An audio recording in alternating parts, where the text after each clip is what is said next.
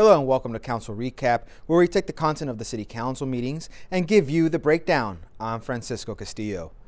The meeting began with a proclamation for the Del Air Baptist Church celebrating their 75th anniversary since its inception in 1945. The church and its congregation has worked hard to unify the city's unique and diverse community under the guiding principle of faith according to the council. In the resolution portion of the meeting, Resolution 8242 was passed, approving the city's pay schedule. In order to be in compliance with regulations from the Public Employees Retirement Law and the Public Employees Pension Reform Act of 2013, as well as California Code of Regulations, the city must approve a publicly listed pay schedule document that lists all the city's job classifications along with the appropriate salary rate. Next, Resolution 8244 approved a request by community members to install 2 stop signs at the intersection of Wilton Place and 115th Street. Council then approved Resolution 8245. The city seeks to renovate Zella Davis Park by the Los Angeles Neighborhood Land Trust, also known as LANLT. The park is located at 133rd Street and Kornblum Avenue. The city will develop a conceptual plan for improvements while LANLT will lead the grant application process and community outreach.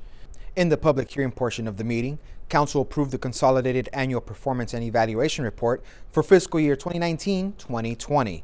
This annual report, required by the U.S. Department of Housing and Urban Development, describes and outlines how funds from the Community Development Block Grant, or CDBG, and Home Investment Partnership funds are used by the city. Then, in the General Matters portion of the meeting, Lieutenant Joel Romero from the Hawthorne Police Department gave an oral report on the status of enforcement efforts related to Commercial Development Center cleaning schedules. Police and code enforcement officers have identified all locations within the city that are subject to the statute. They also have contacted the responsible parties for each location in order to give them a reasonable period of time for voluntary compliance to the cleaning schedules. Next, the city will reopen the Emergency Rental Assistance Grant Program that was designed to help individuals and families affected by the COVID-19 pandemic who have experienced job loss, furloughs, or reduction in hours or pay. The program will reopen for applicants from November 12th through December 1st, 2020, on a first-come, first-served basis. Then, Finance Director Feliz Lopez gave the council an update on the fiscal year 2019-2020 budget and review of the first quarter financial report for fiscal year 2020-2021. The city manager's consent calendar had a few items this week. First, Council approved a blanket purchase order to Catholic Charities of Los Angeles for homeless coordination services under the direction of Recreation and Community Services Department. The Council will use a donation from the Hawthorne Parks and Recreation Foundation to assist with the replacement of the dance floor at the Betty Ainsworth Sports Center. The center provides multiple dance classes to children and adults of all ages, with classes such as ballet, hip-hop, and jazz. The current dance floor has thinned, warped, and started to come apart in various areas, which could lead to injuries. Next, progress payment number 4 to Sean Corporation of Downey, California for local street improvement project selected streets within Ramona, Bodger Park, Monita Gardens, and several other neighborhoods throughout the city will have streets rehabilitated to improve safety and drivability. The council approved the use of funds from the Police Department Asset Forfeitures account and approved a purchase order to Akuma Enterprise for the purchase of police vehicles. The department is asking to replace 2 undercover narcotic vehicles and 2 additional vehicles that will be used to assist with patrol functions and narcotics enforcement. Council also approved an agreement with Granicus for design and development of a new city website. The new website will provide additional online services for residents. The project will improve online communication ability and increase functionality for residents and businesses. The council authorized the solicitation of bids for the Holly Park and Ramona Park Improvement Project. The work at Holly Park will consist of removing and replacing existing playground equipment, improve the park's lighting, and add new barbecue pits.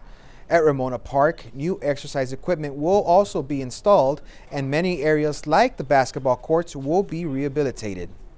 Next, the city will enter into an agreement with Southern California Edison to replace street light fixtures with energy-efficient LED lights throughout the city. This will not only improve safety and visibility, but LED lasts longer, resulting in less outages and providing savings to future energy costs. The council then approved an agreement and a purchase order for housing advisory services with Harris and Associates. The funds will be appropriated from the city's assessor agency.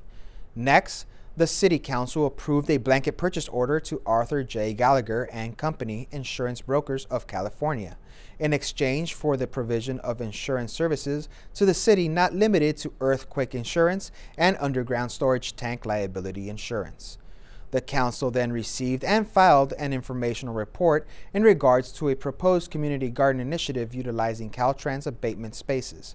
After numerous calls and emails, Caltrans informed staff that the project will not be feasible at this time. In the city attorney's consent calendar, council approved placement of a public notice on the city's website and cable media regarding maintenance and repair of sidewalks in the city of Hawthorne Municipal Code Section 12. Places the duty of repair and maintenance of sidewalks on the adjacent property owner. Well, that's it for the meeting this week. Thank you for joining us for Council Recap. Remember, you can watch City Council meetings in their entirety by going to www.youtube.com and searching for Hawthorne Community Television. Stay safe, and we'll see you next time.